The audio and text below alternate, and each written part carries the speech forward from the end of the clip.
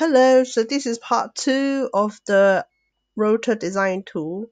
Now, from the last video, I've copy and pasted this hour onto here. I know it's actually the wrong week because this is week 2, but it's just I'm just doing a demonstration, so it doesn't really matter that much.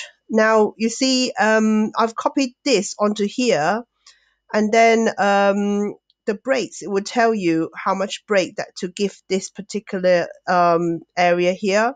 So you have chosen half an hour. Okay, so I'm going to open this because I've got a template, and then from the template you can actually just choose this, and then Control Shift V, and then here on Tuesday, what have you chosen?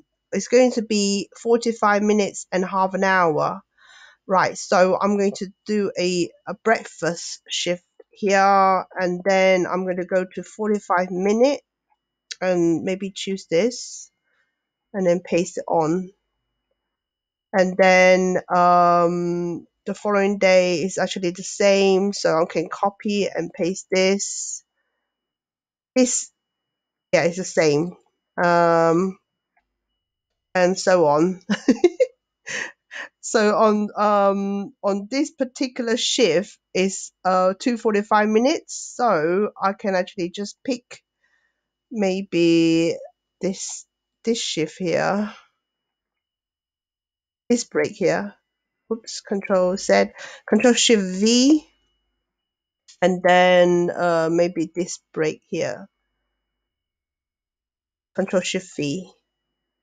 Yeah, so that's how I would do it. And then in the performer, it will be 39 hours. Let's have a look at this particular week here. Yes, what we had done was 39 hours. Yeah.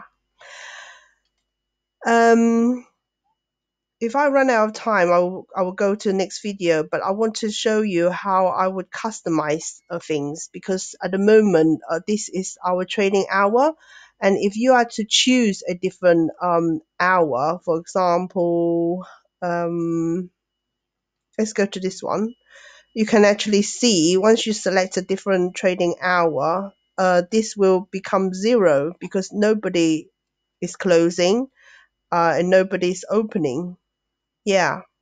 And then I can show you how to modify the breaks.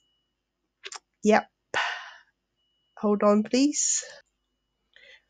So I've got a couple of minutes left from this video. Control C, Control Shift V, because I wanted to erase everything and start from the very beginning again.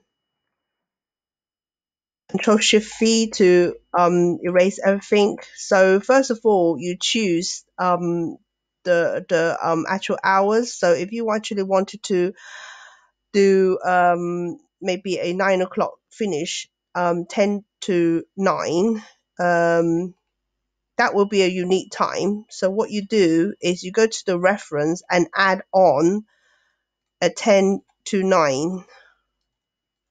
Copy here, paste that here, and change this to a 9. I'm showing you how to customize this.